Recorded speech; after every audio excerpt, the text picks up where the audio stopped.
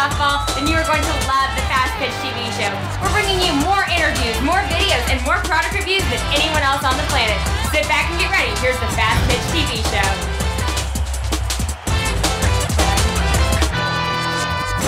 Hello, I'm your host Gary Leland, and this is the Fastpitch TV show. And this week's show features Coach Carol Bruggeman from the University of Louisville. Carol gave the session organizing practices to produce game day results. Now, she gave this clinic at Softball Con in Louisville, Kentucky, and they allowed me to film it for you. On this episode, I'm going to bring you part 2 of her clinic. If you've not seen part 1 yet, you may want to go to fastpitch.tv and watch part 1 first, and then watch this episode. But before we go to part 2 of her clinic, I'd like to show you this short video for the magazine I publish. It's called the Fastpitch Magazine.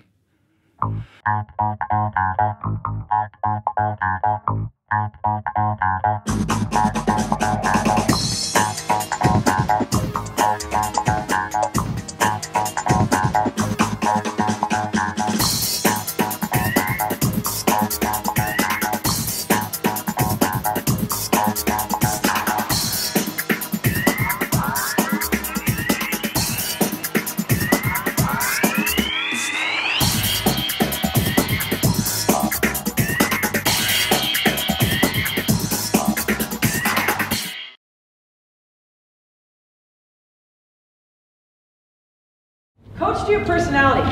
This one's very important because we all have different personalities in this room, and that's good. It's okay. It's what makes the world go round. But you have to coach to your personality. If you are a more serious person in general, you're not a real rah-rah, got a lot of energy, that's just not your style, you're more stoic, you've got to run your practices like that. You've got to be that person at practice and be that person on game day. You cannot be two different people. Scream and yell at them on game day. They won't be like, who is this guy? Who's this lady? You have to be the same person. I used to work for Carol Hutchins at Michigan, and it was critical. We always talk about this. You can't have a recruiting personality and then a coaching personality. You can't recruit a player a certain way and be this person, and when you get him here, you know, you can't do that. It's not going to work. Great story with Carol Hutchins. When I worked for her, in the early to mid 90s. At that time, there were 7 Big Ten schools that had softball. Now there's, well, I don't know how many there are now, like 15. But there's a bunch. But there were 7 at the time. And only, let's have 64, 32 teams made the NCAA tournament. I mean, now we have almost 300 Division I softball teams. So we have 64 that make the tournament. Back then, we maybe had 180 Division I softball teams. So it definitely has grown in the last 15 to 20 years. But if you've ever met Carol Hutchins, which some of you probably have, and I had the pleasure of working for her, she is a very fun person, she is very outgoing, she has a very close relationship with her players. She can also put the hammer down, believe me, when she needs to. But that's her personality. She's borderline goofy. You know, she's kind of that accident-prone one and goofy one. If something's going to happen, it's going to happen to her, that's her. And she would tell you the same thing. And as we were going into what was my second to the last year there before I took over at Purdue, she said, we finished second place 3 years in a row. And back then, if you didn't win the Big Ten Conference, you didn't get one of the 32 automatics. I mean, there wasn't enough teams. So if you didn't win your conference, you were not going, because everybody else at that time was in the Pac-10 that was going. So they filled up all the slots. And we finished second, 3 years in a row. She said, that's it. We have to do something different. Okay. I'm a young coach at the time. She said, Gail Blevins at Iowa, who I also played for. Gail Blevins at Iowa, who, those of you who met her, complete opposite personalities. Carol Hutchins, Gail Blevins. Very successful coaches in every Hall of Fame there is. Won a lot of games. Gail Blevins is more serious, more stoic, not very, coaches or players at practice, but doesn't want to be as involved with them off the field, but very effective coach. I got to be more like Gail. She's more serious. I'm too goofy. I get too involved with them. I'm too into them. I'm going to be more like Gail. And I said, are you sure? We want to do this. Yeah, we got to try something. And to her credit, I give her all the credit in the world for trying something. I mean, we were second forever.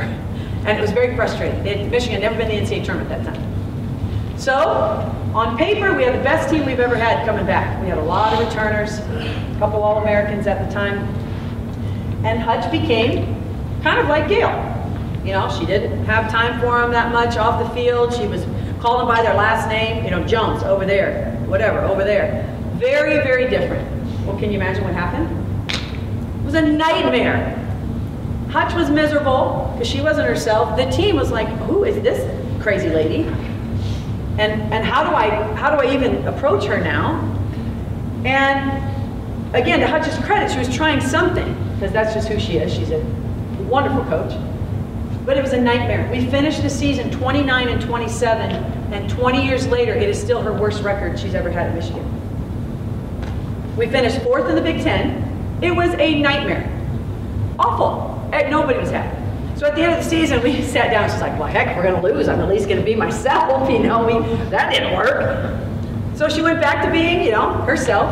And I will tell you, on paper, we did not have a very good team. Not to mention their confidence was down. And I'll be darned. And this story really does have a happy ending. For the first time, we won the Big Ten. Our talent was nowhere near the year before. Nowhere near. And was that the only reason? Because we changed our personalities? No. But it was a big reason. And Hutch would tell you that same story today. You've got to be yourself. You've got to be yourself. And from that point on, that was 1993, they haven't missed an NCAA tournament since. They're always in the top 10. So you've got to be yourself. Your team needs that. You need that to be successful. At practice, have a good mixture of routine and fresh. They kind of need to know what your everydays are or what your routines are, which, by the way, routines are great, superstitions are not. Does anybody know why? Routines are great, superstitions are not. For all you psych majors in the room, what's the reason why? All you counselors? Which one can you control? The routines. You can control your routine. You can't always control your superstition. I always jump over the chalk line before I go on the field. What if they've painted the line? It's not chalk. I don't know, but you got to be careful with that. Routines are good, but you got to have a little bit of everything. Keep your practices creative. Keep them creative. Make each minute productive and squeeze the most out. We talked about this last night. We coach a sport where we do a few skills over and over and over and over. We have to do all those skills up there over and over and over. So we've got to make sure we're very good at those skills, especially throwing and catching. Especially throwing and catching. 70% Division I World Series, they've done studies over the last 5 years. The majority of errors are throwing errors. Division I World Series, supposed to be pretty good players. Still, a lot of throwing errors. And I think you think about your team right now, you're like, yeah, that's probably true. Be flexible. We talked about this. Things are going to change. Yeah, the weather, beautiful sunny day and it pours, right? Right at 3 o'clock for practice time. You ever had that happen? Happens to us all the time. So, you know, you got to be flexible. Very important. We don't have a practice speed or a game speed. We just go hard.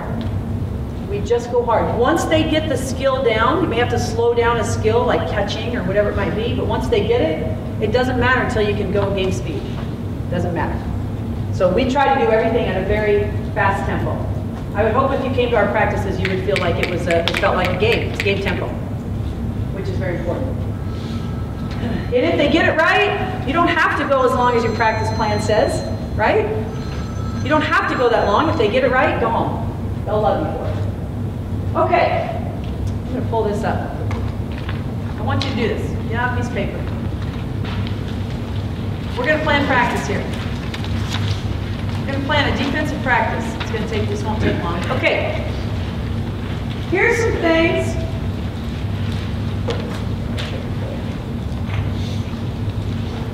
That's big as it gets. Okay, what I want you to do, there's, I think, 1, 2, 3, 4, 5, 6, 7, 8, 9, 10, 11, 12. There's 12 things up there. These are all the things you would want to cover before your first game on defense. Okay?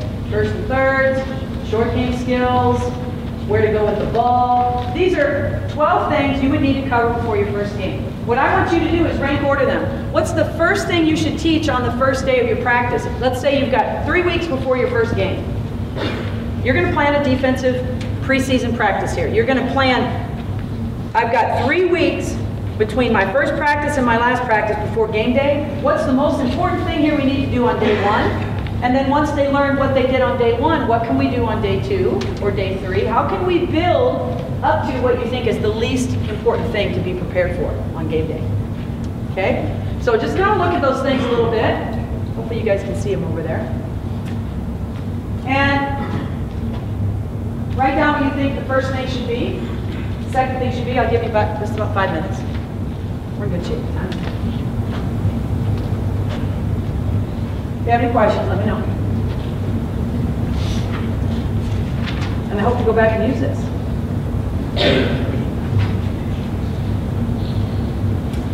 Anybody need an outline? While the rest of the people are.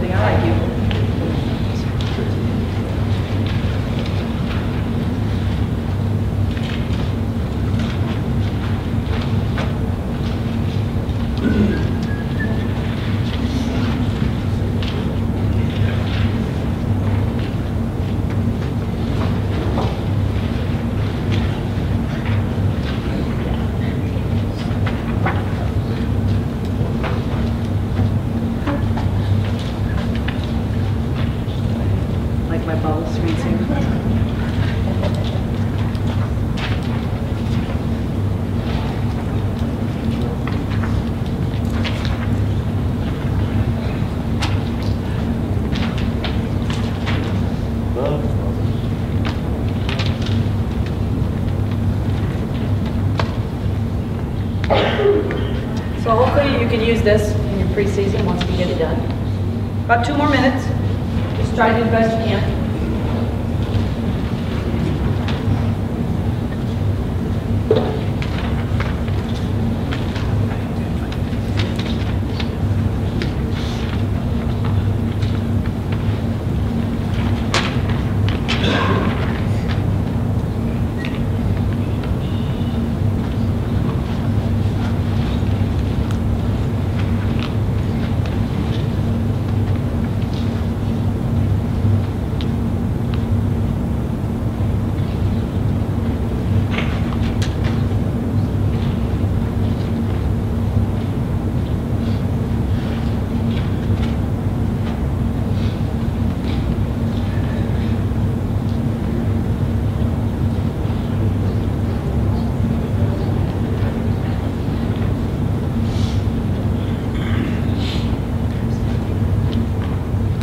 Okay, might not have gotten through all of them, but hopefully you got a good start.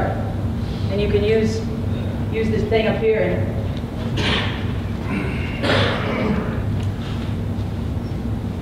Okay, what's the very first thing you're going to teach on day 1?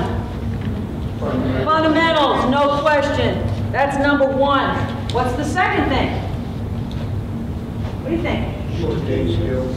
Okay, I would say no. And I'll tell you why. What's next? What do we need to talk about next? Because with short game skills, if we field it, we have to throw it somewhere. Okay, where else? Getting better. Base coverages. If we're going to throw the ball to a base, we certainly have to know how to cover the base. Everything we talked about last night. Force outs, tag outs, pickoffs. Where are our feet going on the base? So after you teach the fundamentals, get them on a base. Teach them how to field at the base. Or, I'm sorry, catch the ball at the base coverage. Then what?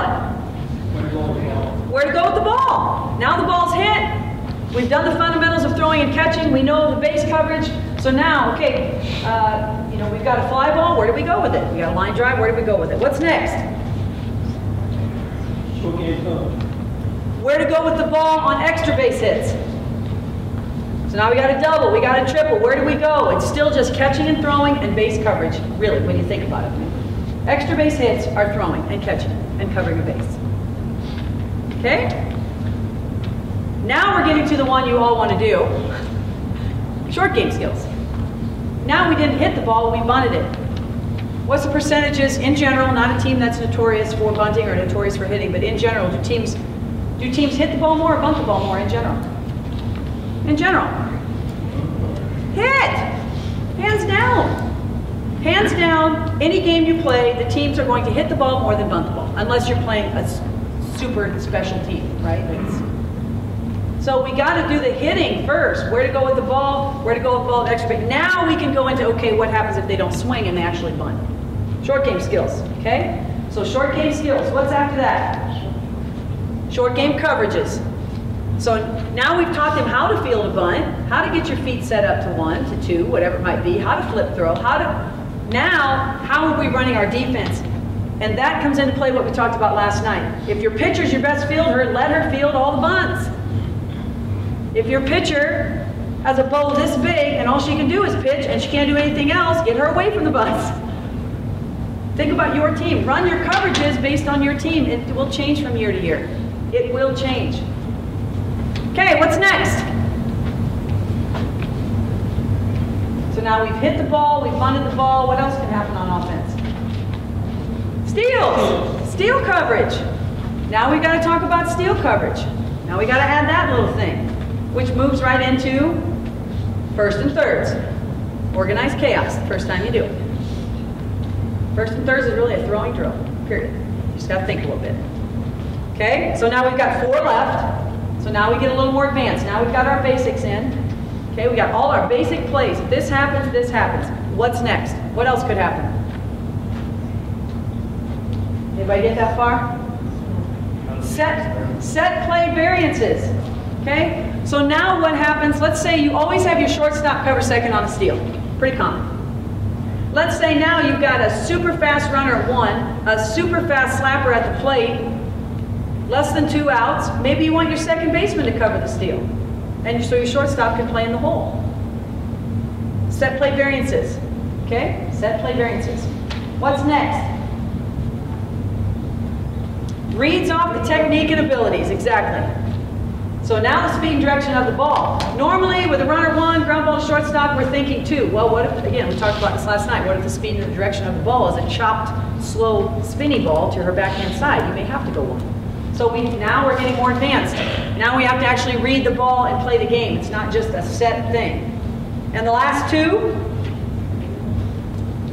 second to the last one, how the defensive variables affect the game. So the score. If it's 0-0 in the 7th inning, and you're on defense and the home team's up to bat, you might want to move your corners closer to the lines and your outfielders closer to the lines. Why? To protect the extra base hit a little more, right? So that can affect your defensive positioning. And what is the absolute last thing? Trick plays, very good. Which, you know, there's a place for trick plays, for sure. One of my favorite ones is Linda Wells. Everybody know Linda Wells in this room? Heard of the name? Yeah. She coached at Minnesota, coached at Arizona State. She was a great catcher in her day. She's quite a bit older than I am as well. So she hasn't played for a long time, coached for a long time. Coached at Arizona State, Minnesota. She was a catcher, and she wore a chest protector and a mask. No leg guards ever. She's like, why does a catcher need leg guards? I'm like, that's a tough chick. Okay? But she never wore them. Never wore them. If you do it right, you should never need it. I'm like, well, good point. Okay?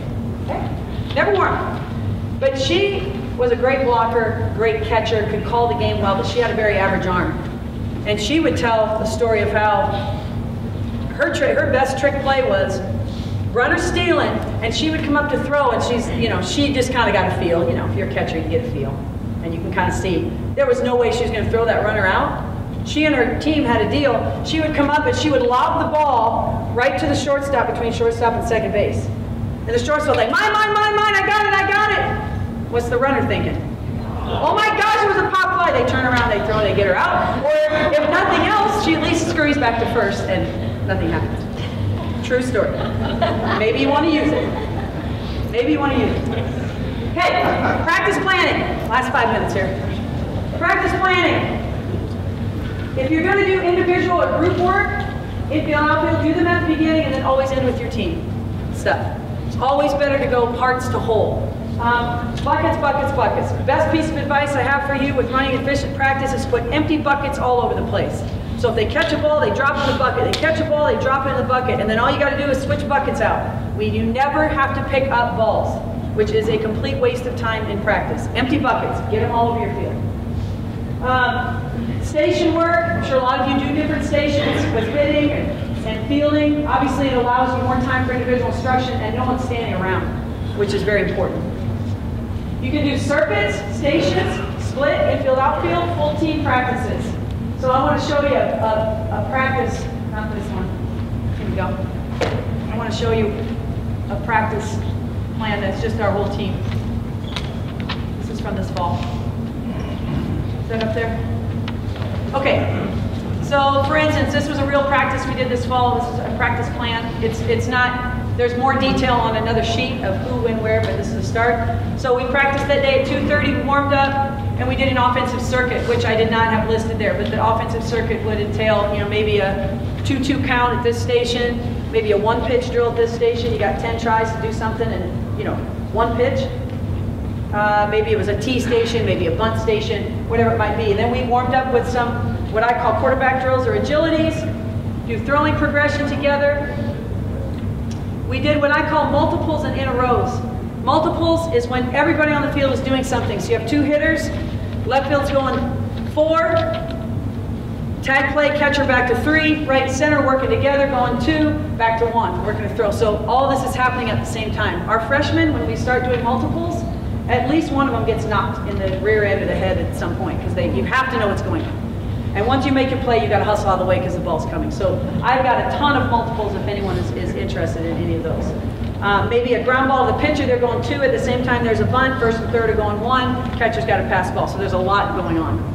In a rows means they have to do it right in a row. Outfielders, you got to have 5 throws home, not just one outfielder, the whole team. It's a team drill. Outfielders, 5 throws home, have to be on the money, have to be 1 hop, has to be catchable for our catcher. They have to do it in a row. So they get to 4, they give up, we just keep going until we get it right. Maybe the infield has double play in a rows. Any ball in the middle infield, we're turning 2 up the middle. Any ground ball to the pitcher, first, third, we're turning 2, 4 to 1. Away we go until we get 10 in a row. That look good. And you can be as tough a judge or as nice a judge if you want. If they complete the play, but the first baseman was up here, maybe some days you count that, we would start over. So that depends on what you want. We do this a lot. I call it perfect 12 or 5 minutes.